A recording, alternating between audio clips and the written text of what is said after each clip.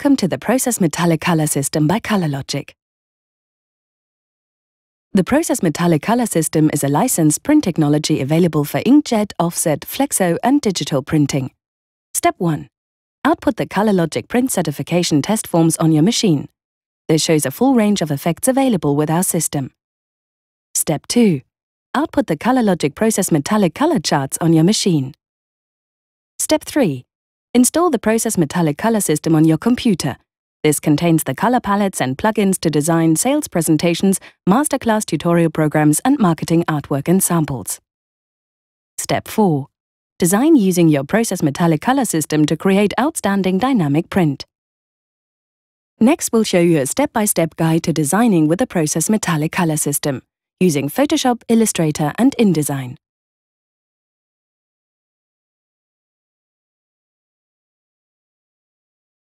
Creating metallic images in Photoshop is extremely simple using the Process Metallic Color System. Simply open your image. Load the ColorLogic actions. Play the action.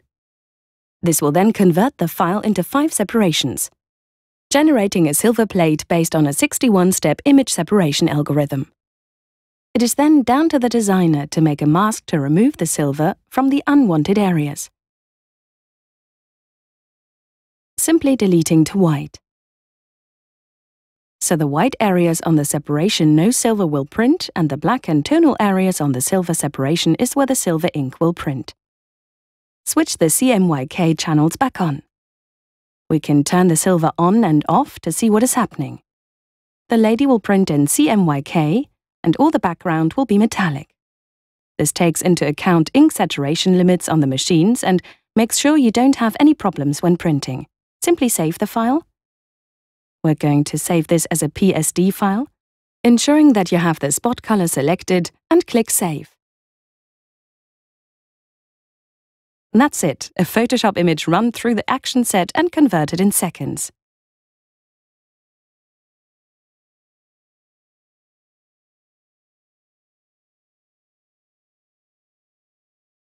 Using Adobe Illustrator, we're going to create our artwork using the ColorLogic metallic palettes. First of all, we open the ColorLogic Metallic Silver palette. We add the colors we want to our list, and also the ColorLogic Metallic Silver. These will now appear in your swatches window. Select your artwork and color it up. We're going to make the CL106. This specifies the CMYK percentages. Next, we need to make it metallic. We use the action set called Make Fill Metallic. You run the action, and it makes the selected area metallic. We are also going to color up and make metallic the legs in this map. Selecting all the legs, I color them up the same CL106 color as before. Then we run the action to make them metallic.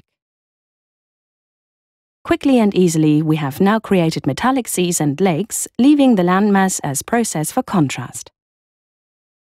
Then we save our file as an EPS file. We can then take that EPS file into a page layout program such as InDesign, or we could send it directly through to a RIP.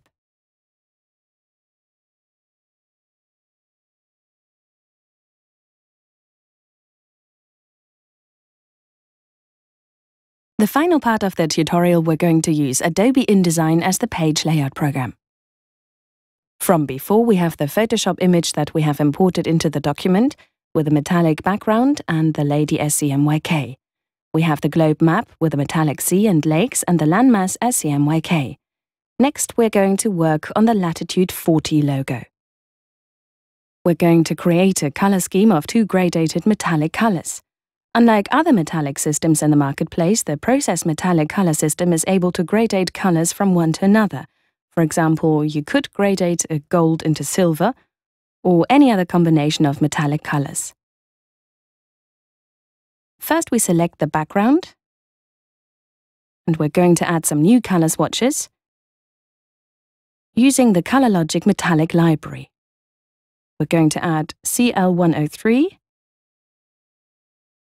and we're also going to add the CL103 Dimensional FX. so that where we have the number 40, we're going to apply a dimensional FX pattern. We're going to scroll down to the next color we want, which is CL242, and we add those to the list. You will now see that those colors have been brought into our swatch palette. Next, we need to make the selected design into a gradient. I then specify the first color of the gradient to be CL242 on the left-hand side, and then we're going to have CL103 on the right-hand side. We have now gradated a dark grey metallic into a steel blue metallic. Next, I'm going to select the 40, and we're going to make it dimensional FX. So again, I'm going to create a gradient, and whereas before we had CL242 as the metallic, this time we want it to be CL242 dimensional FX. And then we want CL103 dimensional FX. The idea is that when you create a dimensional FX pattern, you need to use the same dimensional FX equivalent colors to the metallic background. Next, we're going to use our gradient tool to make the start and end point exactly the same as we have for the background metallic. The design is now complete. A metallic image in the background, a map with metallic sea and lakes, and metallic gradients with a dimensional FX pattern. Whilst we're here, we will also make the spine solid metallic silver.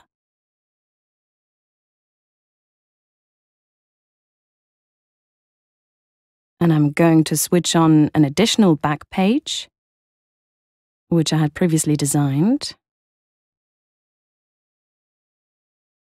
And there we have the full design, easily created in metallics. I'm now going to use the separation preview to turn off the CMYK so that we can see the silver separation. We have the silver where the sea was, and notice how when we gradated out metallic colors, we're not gradating the silver, only the process inks that are printed on the top of it. Our background image has a tonal range of metallic in the imagery and various areas on the back page in metallic. If we turn off the silver separation, we can see just the CMYK channels. An interesting observation is that we have left the heading colors such as the red, orange, and yellow as CMYK process. Leave these as impact colors so that they stand out on your design. It is also recommended not to go above 40% of the design in metallic, leaving process areas so the design stands out. And that's it. Save your file ready for output and send it to the RIP.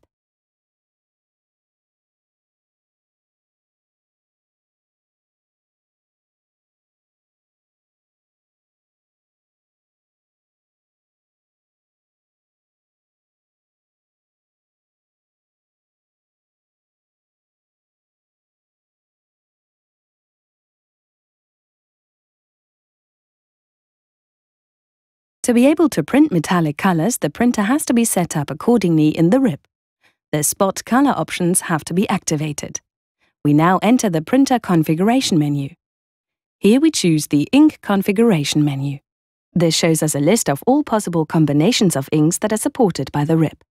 The configurations that refer to spot colors contain an S in addition to CMYK. Ticking the boxes will activate the relevant ink configuration. In this case, we see 4 spot color configurations for the Mimaki JV3 160 SP.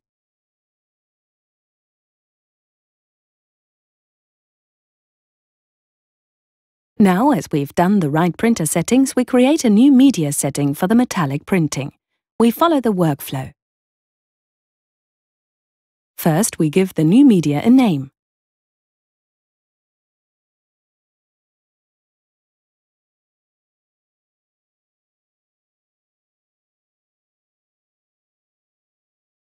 We enter the ink configuration and choose the spot color configuration that resembles the ink configuration of our printer.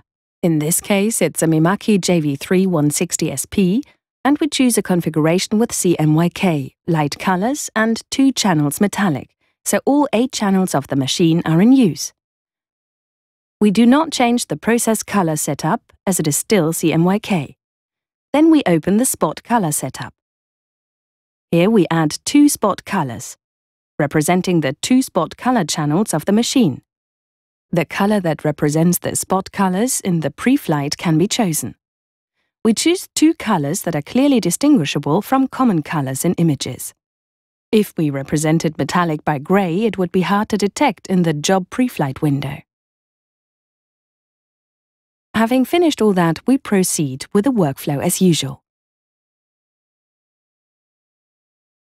The first steps in this setup of the new print mode are shown here. We give the mode a name.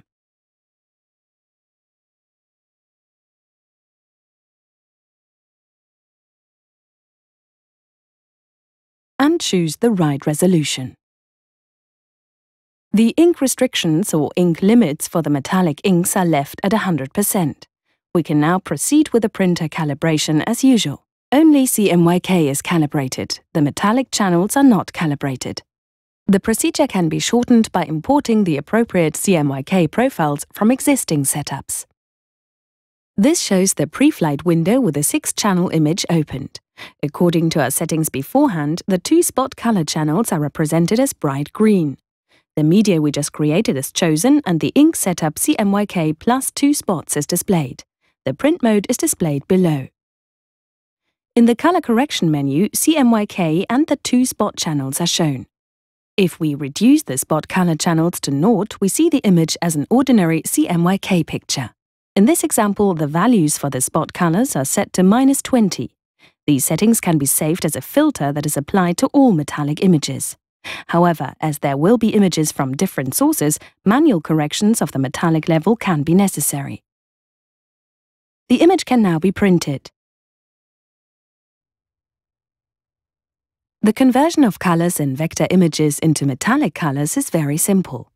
In the pre-flight window, we open the image with the metallic ink settings. Then we open the color correction menu.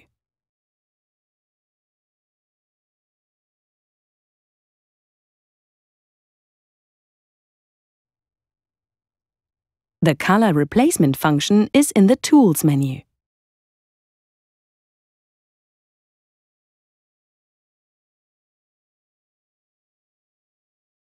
Here we activate the sample function and the spot colors. In this example, we want to convert the gray areas into gold. With the sample tip, we click into the gray area. As desired color, we define a gold.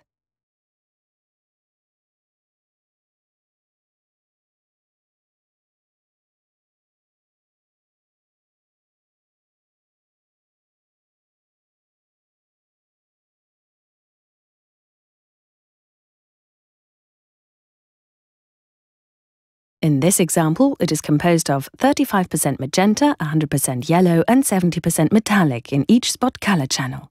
We chose light green to represent the metallic channels, therefore we immediately see the result of our operation in good contrast. The converted image can now be printed.